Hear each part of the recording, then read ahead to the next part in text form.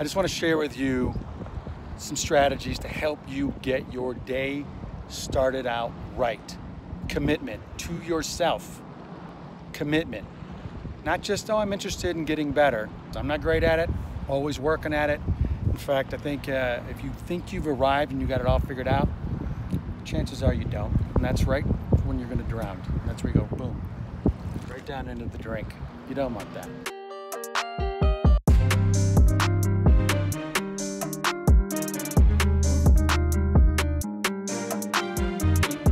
Sean Christian here, another episode of Alive with Purpose. Thank you for joining me right here in the beautiful, beautiful Lake Tahoe. Let me just pan out a little bit. Yeah, this episode's from the water. I just want to share with you some strategies to help you get your day started out right. Commitment to yourself. Commitment. Not just, oh, I'm interested in getting better, but committed to being better. A better you, the best you. That's it. Commit yourself to that. All right, and I'll give you these 3 suggestions. Try this. Try not to compromise. I'm not great at it, always working at it. In fact, I think if you think you've arrived and you got it all figured out, chances are you don't. And that's right when you're going to drown. And that's where you go, boom, right down into the drink. You don't want that. Trust me. Try not to compromise on this. A little bit of meditation, something for your mind. A little you time, self-love time, self-appreciation, a little bit of gratitude. It does wonders for your soul, for your mind. Do it every day. Give yourself that commitment. All right, commitment, word of the week. All right, second thing, try to do a little bit of exercise, something physically for your health. I can't play basketball every Sunday like I want to right now, or 3 times a week. Very difficult. A lot of us can't even get in the gym right now. But there is something we can do to exercise our body, get the blood flowing, get the juices flowing. Figure what that is for you. Work that into your schedule. Commit to that. A third, sleep. This is where I'm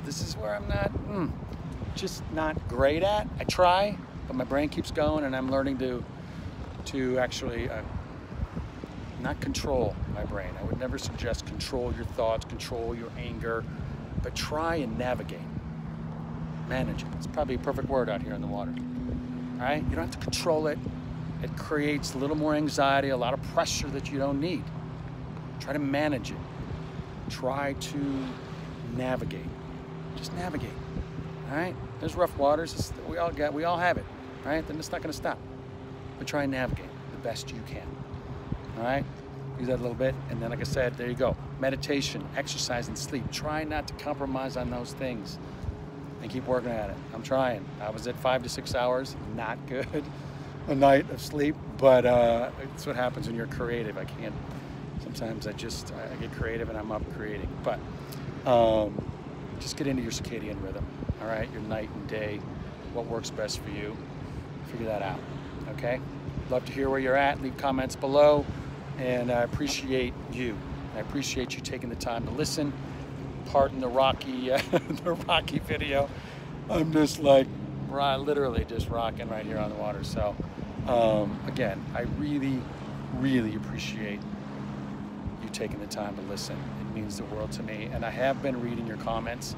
I understand everyone is going through a very difficult time in the transitions. So it's making these transitions. So let's talk about what the issues are. Let's see what the hiccups are.